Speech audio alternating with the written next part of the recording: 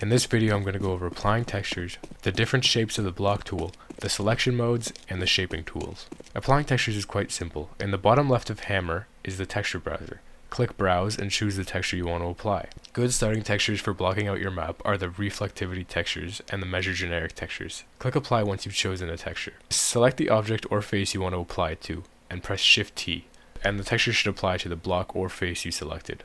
The selected texture will also now be used for the blocks you create until you change it. Press Shift B to use the block tool. Under this drop down menu are multiple options you can change to create various different shapes. The block tool is a default setting, very straightforward, it creates a block. The quad is a 2D plane which only has one face.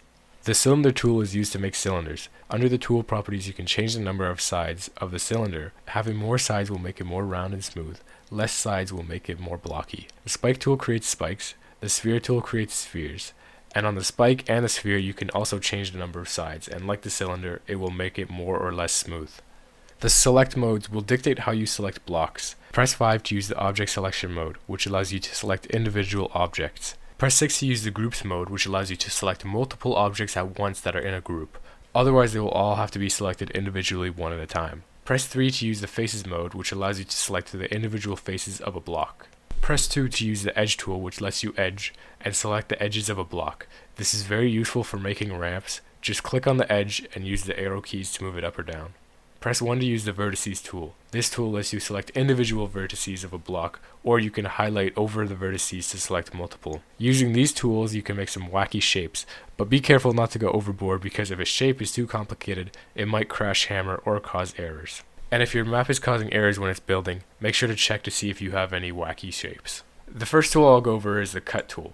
Press Shift X to use the tool, and you can use this tool to split blocks in two. Under tool properties, the sandwich buttons change which side gets deleted, and the third one keeps both sides. You want to make sure Cap New Surfaces is checked, otherwise there will be no faces between the blocks you split. The displacement tool lets you erode a brush in your map.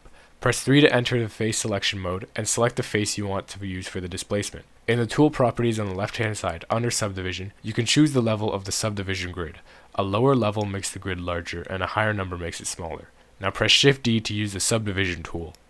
By default the tool is set to push and pull mode, which by left clicking lets you pull the surface of a brush up, holding Shift and left clicking smooths the surface flat, and holding Control and left clicking lets you push the surface down.